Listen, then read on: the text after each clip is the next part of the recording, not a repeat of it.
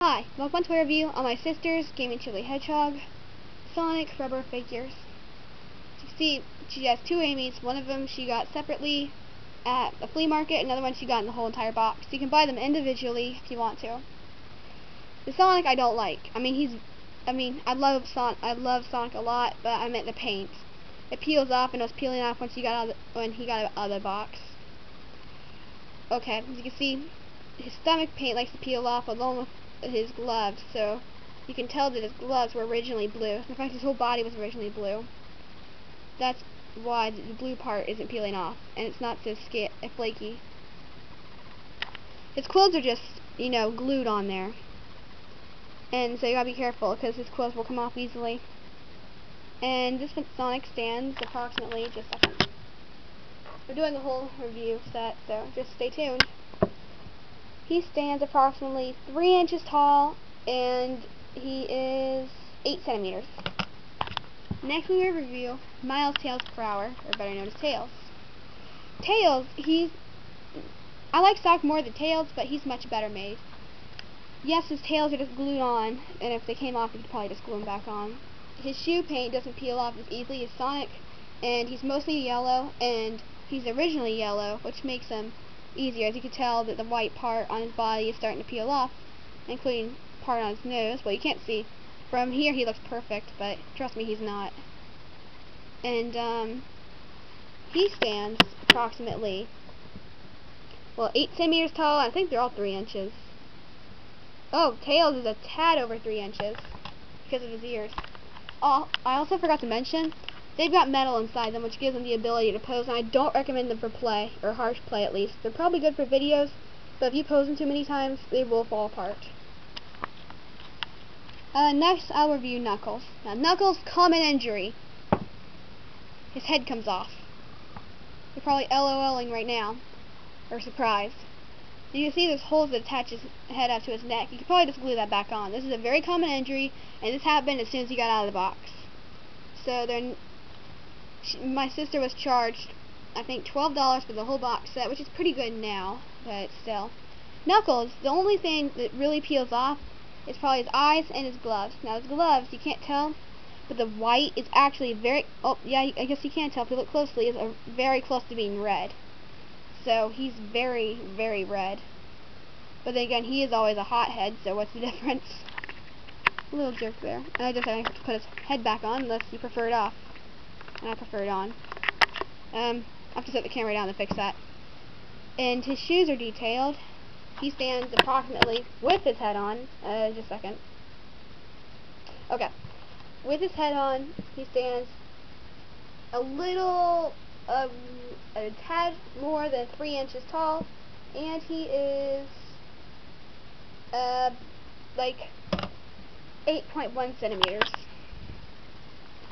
Next we'll review Amy. Now my sister has two because she got one separately, like I said. Now there's a difference. This Amy has a pink mouth, and this one has no mouth. I wonder why. Hey GCH, which one did you get separately?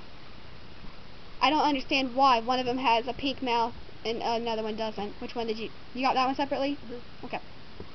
This one actually is much brighter color than this one, and my sister likes this one better.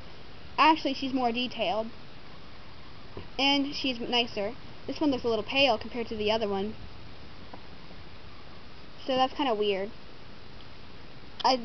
You'd almost think that this one's fake, but it's not. My guess is that they sold them individually before, and this is an individual one that they come in the set, so it's probably better to buy them individually. The ones in the set are more cheaply made. They're almost exactly identical, but this is a good proof why you probably want to buy them individually. If you want detail, of course. And there's not much difference on this Amy. They move their arms and legs, and all of them move their arms and legs, nothing else. They're rubber bendy figures. Now let me see how tall the Amy stands. The Amy is a tad under, it's 7.5 centimeters tall, and it's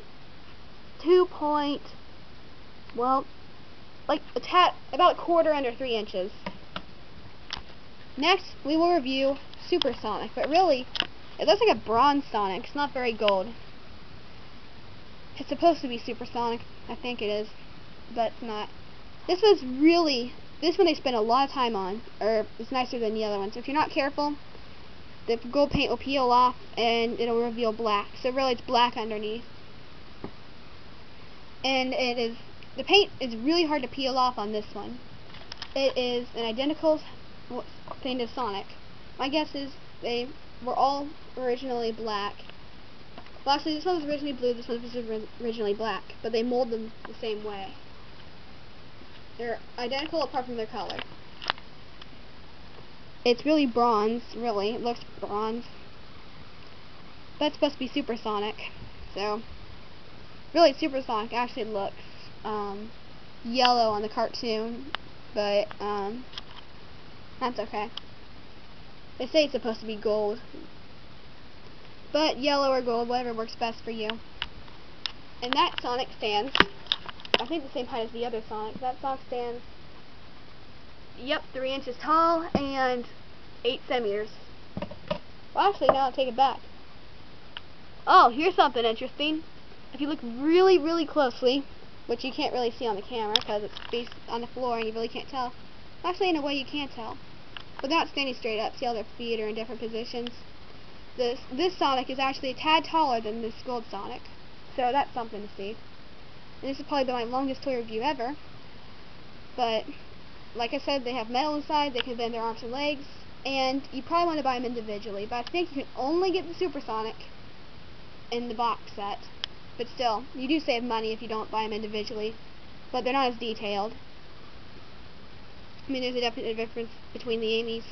You don't want to think this Amy's fake, but you know that's not true because this one came in the box set. But anyway, thanks for watching my toy review. Bye.